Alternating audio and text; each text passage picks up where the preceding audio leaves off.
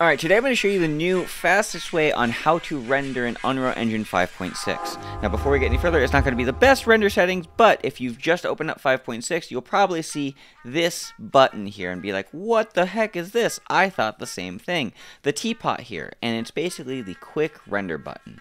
Now when you click this, it's basically going to give you this menu that you can just hit the quick render button and you'll see a render popping off right there. And now, amazing, we don't have to dive into the movie render queue. But I do want to show you how it actually works and what you can do to change some of the settings, because some of the defaults that you get, they're not great, but we can do some things to make it better. So let's close this, and from here, let's take a look at the level sequence that I have right here. I have a basic level sequence of a camera pushing in on this little sword that I modeled, and now I want to start rendering this. So you could very well just click the teapot and it does the thing. I did go in and change some of the things. So the first thing we want to look at is the 3 dots to the right of the teapot icon, and we can see all the different options under the quick render tab. Now by default it will be set to quick render, but if you just select the movie render queue, it will bring up the movie render queue as is. If you know how to use that, great, and if not, I'll do a follow-up video very soon. So we'll set this to quick render, and then below that we can see that it's going to quick render a certain selection. So this will be our current sequence, the sequence that we have down here. We could also render our viewport, a selected camera, etc. I'll dive into these in another video, but we're just going to stick with this main sequence.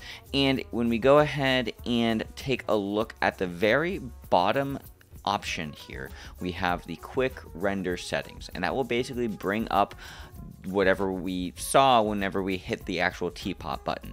And from here, we're looking at a couple things. First, it's asking us what render movie graph do we want to look at and get our data from. Now we're going to look at some nodes for a second, and I know nodes are scary, but don't worry, it actually makes sense. We'll cover this in just a second, but it's basically everything that you see in the traditional Unreal movie render queue, just in a visual format rather than a giant list. So let's close this for a second. So we have our movie graph, and this is going to be the default render graph settings. There's other render graphs here, but we're not going to worry about that today. We also have the ability to change our output directory. So by default, it will put it into a movie renders saved folder. I did change this. If I hit the back button, it's going to clear it out. But when you first make an Unreal Render quick render, it will put it in your saved and movie render folders here. So it should probably look something like this, but I'm going to save this to my desktop into this render test folder. Sure. You can also change your output resolution down here. So you can set this to 1920 by 1080, 4K, whatever you want to do. You could make a description, sure, whatever. Okay, so the most important thing when it comes to using the new default quick render settings is gonna be the node graph. So I know this looks scary, but generally speaking, this is pretty much what you see in the movie render queue, but in visual format, like I said. Now by default, if you right click in the empty space, you'll see that the deferred render is going to render, by default, it's going to be a JPEG sequence. I did change it to a MP4, a H.264, so then I could just have a file format that I could just post to the internet without any fussing.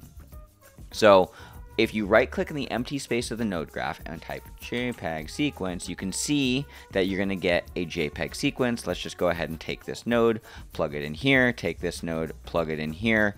Okay, cool. We don't really need to change anything else. So if we wanted to just render this out as is, we can close this graph and then hit the quick render button. We're going to see this pop up, and it's going to render our scene, render our shot, and then after this is done, we have our cool little animation.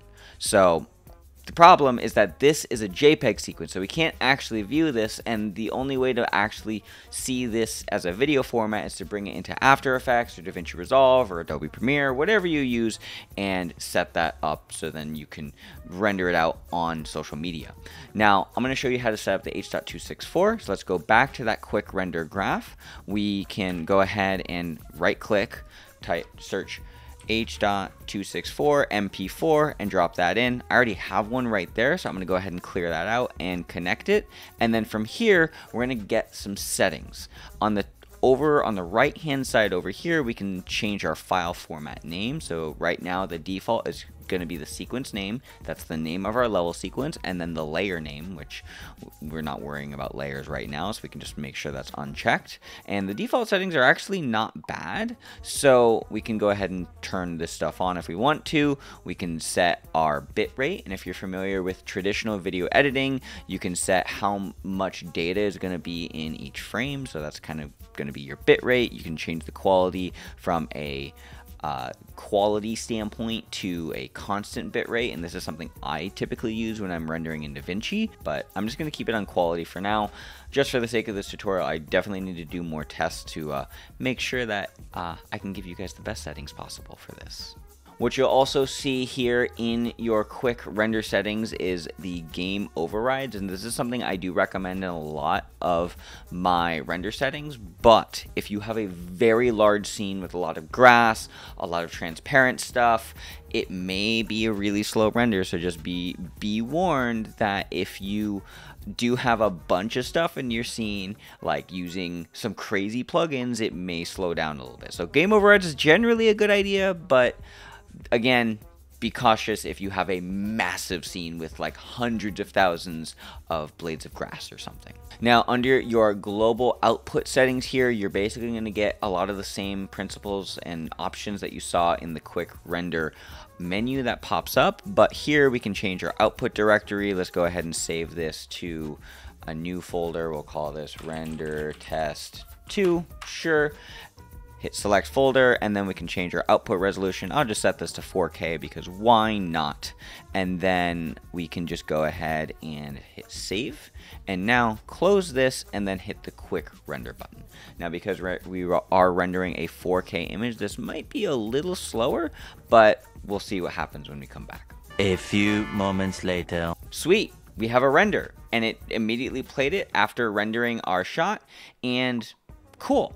Now, I'm going to add one more thing to this. I need to do some more tests on this, but let's go ahead and take a look at this first frame, and then we're going to go back to our original render that we just made on our desktop with the JPEG sequence, which is right here. I honestly think that the JPEG sequence here is sharper. This is sharper than this. I don't know why, but there's something happening with the H.264 MP4 conversion, so I need to do some tests. But if you need to do something super quick, super dirty, super easy, the new teapot option is there, and I'm super stoked about it. And I just made this YouTube video on a whim because some people should know that you can do it now. So I hope you enjoyed this quick video. If you learned something, let me know in the comment section down below. Questions, comments, concerns, whatever else. Comment section is down there for that as well. And as always, don't forget to eat 1 gram of protein per pound of body weight so you can make some gains. Goodbye, my friends. Bye.